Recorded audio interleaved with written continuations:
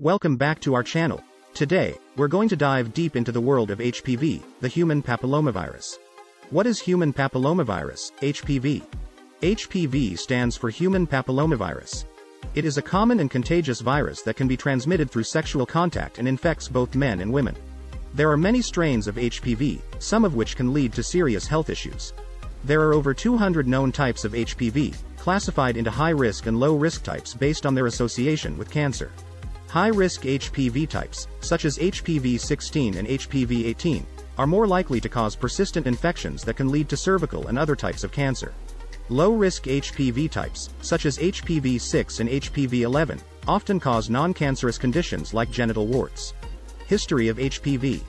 Here's a brief overview. Early discovery.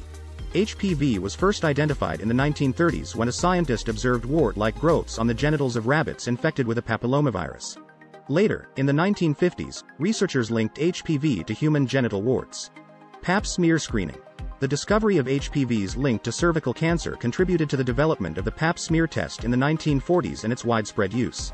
Identification of high-risk HPV types. In the 1980s and 1990s, researchers identified specific high-risk HPV types, such as HPV 16 and HPV 18, which were found to be associated with a higher risk of cervical cancer and other anogenital cancers. HPV vaccines.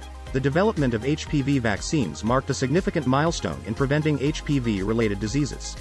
The first HPV vaccine, Gardasil, was approved by the U.S. Food and Drug Administration, FDA, in 2006 and protects against several high-risk HPV types, as well as low-risk types causing genital warts. About HPV. The human papillomavirus, HPV, is a small, non-enveloped, double-stranded DNA virus with a unique structure. Here's a brief overview of the HPV structure. Capsid. The outermost layer of HPV is called the capsid. The capsid is responsible for protecting the viral DNA and delivering it into host cells during infection. Genome. HPV has a small, circular, double-stranded DNA genome containing around 8,000 to 10,000 base pairs. The viral genome carries all the necessary genetic information for the virus to replicate and produce its proteins within the host cell. Proteins. HPV produces two main groups of proteins, early proteins and late proteins. Early proteins. Early proteins are produced during the early stages of the viral life cycle and are involved in controlling viral replication and cell transformation. Some early proteins, such as E6 and E7, are considered oncogenes as they have the ability to disrupt normal cellular regulation, leading to the development of cancer in persistent infections. Late proteins. Late proteins are produced during the later stages of the viral life cycle and are involved in forming the viral capsid. The two major proteins that make up the HPV capsid are L1 and L2. L1 proteins form the majority of the capsid structure and are responsible for self-assembly of the viral particles. L2 proteins are found within the capsid and play a role in viral entry into host cells. How HPV transmits. The most common mode of transmission is through sexual contact, but it can also spread through non-sexual routes. Here are the main ways HPV can be transmitted. Sexual contact. Genital HPV infections are most commonly transmitted through vaginal, anal, or oral sex with an infected partner. The virus can be present on the skin, mucous membranes, or genital areas, including the penis, vulva, vagina, anus, and mouth. Non-sexual transmission. HPV can be transmitted through non-sexual skin-to-skin contact as well. Infected mothers can pass HPV to their newborns during childbirth, resulting in respiratory or genital infections in the baby, though this is relatively rare. Pathogenicity of HPV. Here are some key points about the pathogenicity of HPV. High-risk HPV types, such as HPV 16 and HPV 18, have a greater potential to cause persistent infections and are strongly linked to the development of certain cancers, including cervical, anal, vaginal, vulvar, penile, and throat cancer. Low-risk HPV types, like HPV 6 and HPV 11, are associated with the development of genital warts and are less likely to cause cancer. Carcinogenesis. High-risk HPV strains can interfere with the host cell's normal control mechanisms, leading to uncontrolled cell growth and potentially cancerous changes. The viral proteins E6 and E7 are primarily responsible for cancerous growth. Latency. HPV can enter a latent phase within host cells, where it remains dormant and does not actively replicate or produce new viral particles.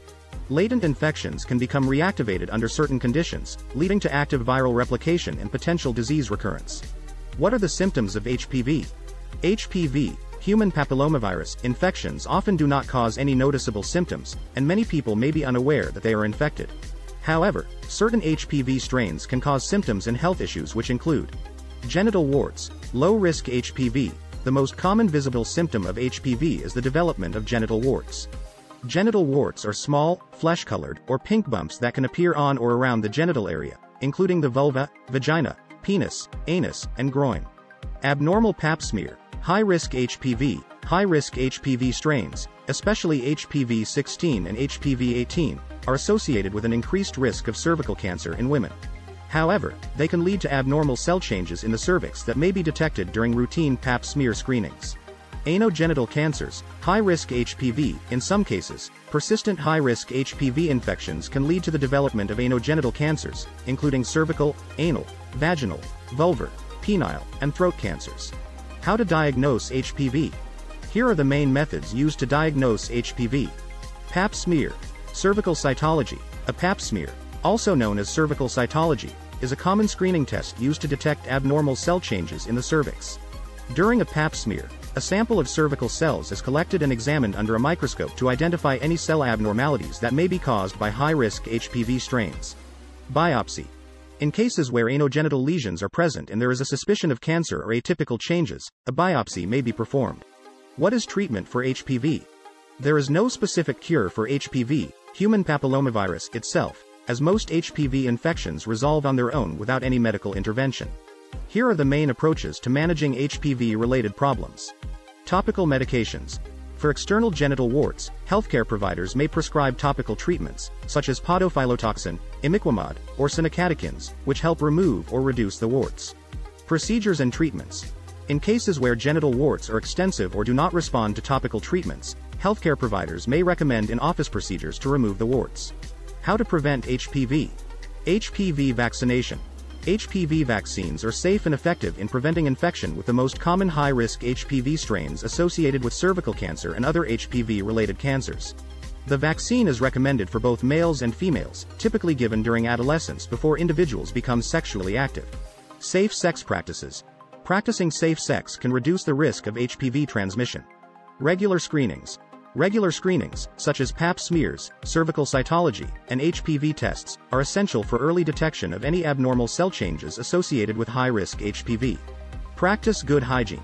Keeping good personal hygiene can help reduce the risk of HPV transmission, especially in shared spaces like communal showers or gyms. Conclusion. By understanding HPV and taking preventative measures, we can protect ourselves and our loved ones from potential health risks. Stay healthy, and see you in the next video.